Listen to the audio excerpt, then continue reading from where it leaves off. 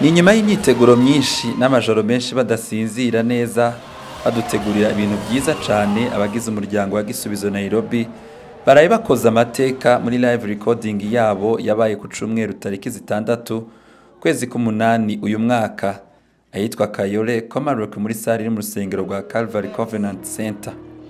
Iyo live recording ikaba yari yateguwe na Ministeri ya Gisubizo ya Umoja, Gisubizo ya Kitengela hamwe na Gisubizo ya Kasarani. Bakaba barikodinze indirimbo 15 ku munsi umwe, ibitari bimenyerewe kubona amatsinda 3 akorera hamwe.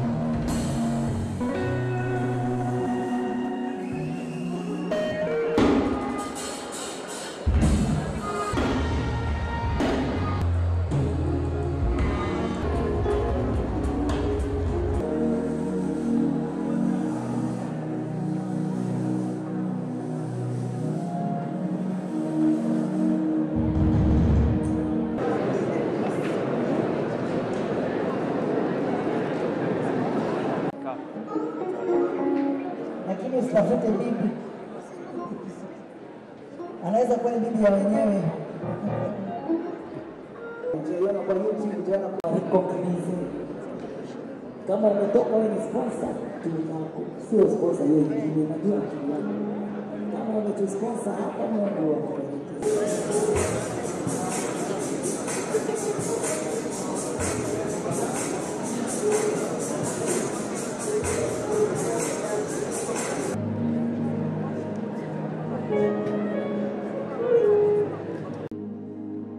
Icagaragaye muri ico gitaramo nuko cyari citabwe n'abantu benshi cyane, harimo n'abastari bose ba Nairobi, aho tukavuga nk'abahanzi, abakinyi b'amafilme ndetse na za comedy. Aho tukavuga nk'umuhanzi Galas, comedian Kanyamukwego, Dondo Museveni kuva Australia, ndetse na De Pluto akaba ari umwe mu byamamare bikomeye hano mu gihugu ca Kenya. Yamenyekanye binyuze muri show ye yitwa Loyalty Test, benshi bazi nka Sanitizing.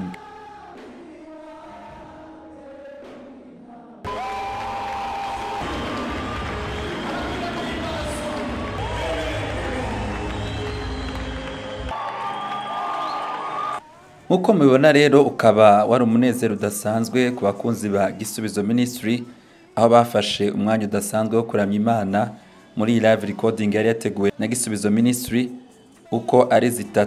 Gisubizo ya Umoja akaba ariyo yafunguye stage mu ndirimbo zabo nziza. Nkuko mubibona bakaba bari bambaye neza cyane, murabona ko abakobwa bambaye amakanzu y'imyeru hamwe n'udusapo bari bashize ku mitwe yabo.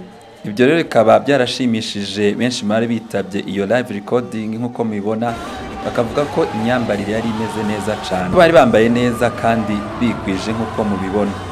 Bakaba rero barakoze indirimbo zabo izo benshi bari basanzwe bazi, ariyo mpamvu mubona abari bitabye bishimye cyane.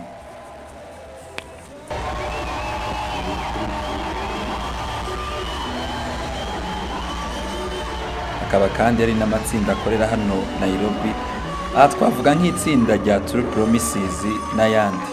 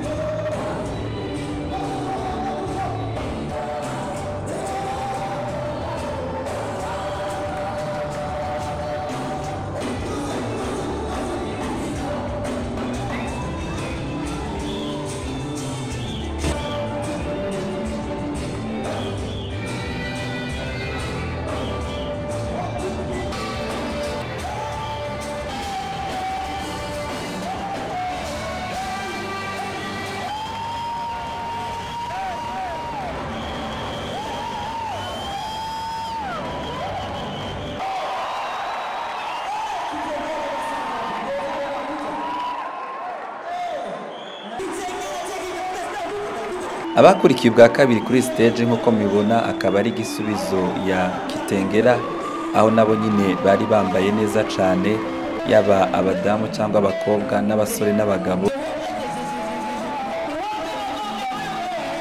Tayari kumsifu Mungu. Wow. Na Wakenya wajifunze hapa pia. Wanatayarisha na wanashadiraki hapo hapo.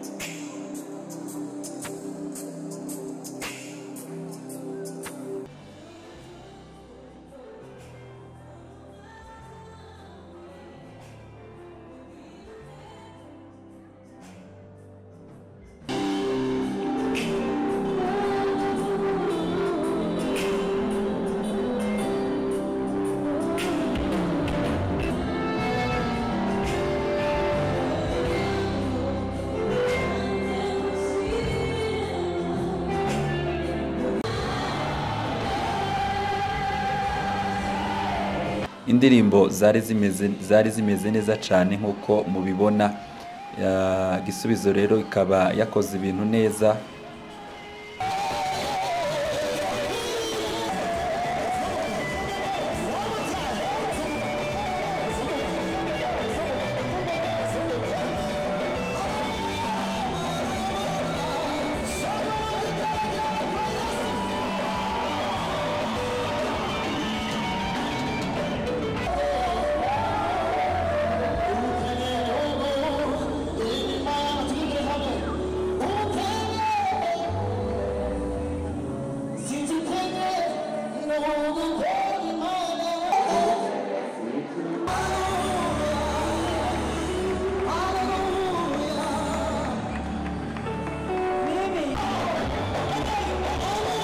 Ibintu bikaba byari bimeze neza cyane, hamwe na MC Ellen Tawari ubikora neza cyane, umwe mu byamamare hano muri Kenya mu ba MC.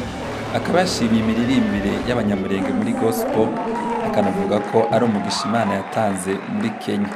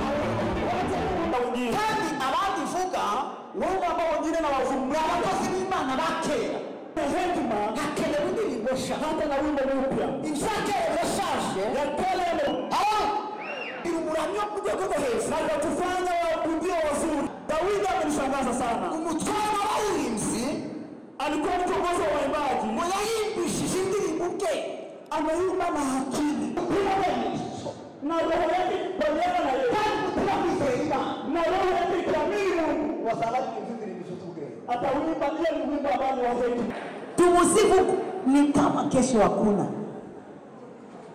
Hey. J'ai l'assurance d'être sauvé depuis que j'ai le souffle dans ma cœur. La vie éternelle, elle m'a donné. Je suis en lui à perpétuité.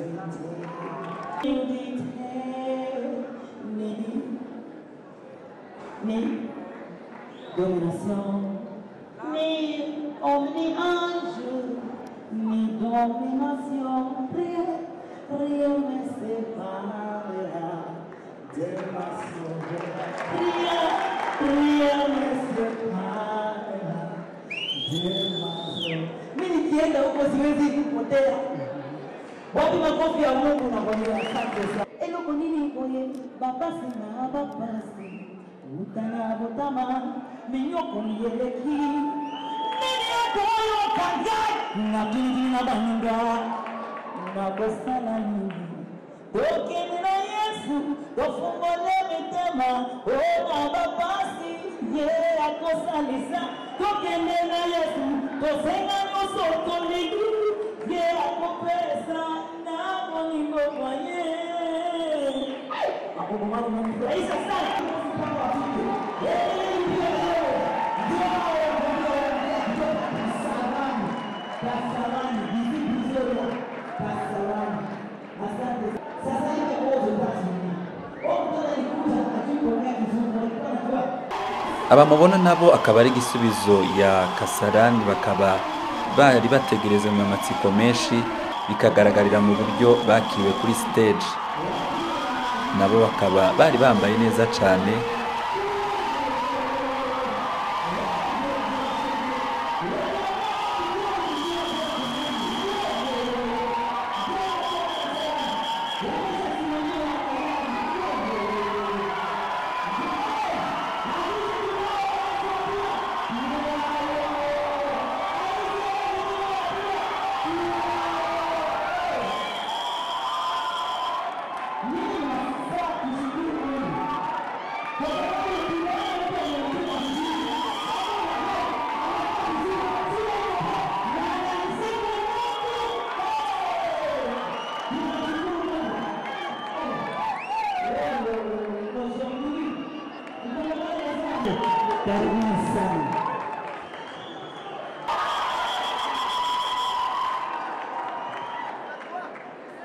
Nkuko mubibona nabo bakaba bari bambaye neza cyane. Ikitari cemewe akaba ari minijipe. Murabona ko bambaye ibintu byiza cyane kandi bikwije.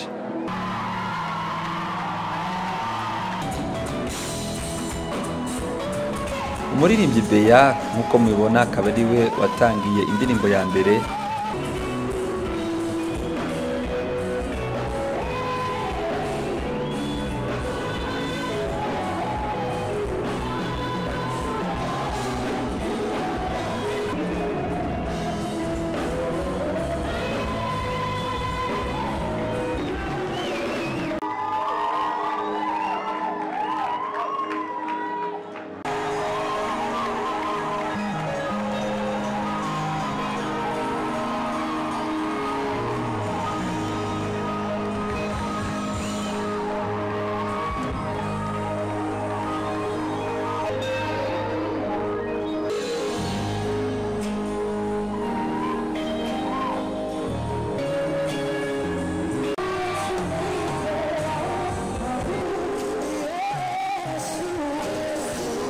Ibitari bimenyerewe rero byagaragaye ku munsi w'ejo mu kuntu abantu bari bitabye ari benshi cyane, kandi kwinjira byari ukwishura. Bamwe mu bitabye bakavuga ko ibi bigaragaza ko ubwoko bw'abanyamurenge burimo gutahura umuco wo gushigikirana. Bakavuga ko amatike yari yashize ku munsi wa gatandatu, cyane cyane amatike y'ibihumbi 2,000 n'igihumbi. Bikaba byarabaye ngombwa ko bashaka andi.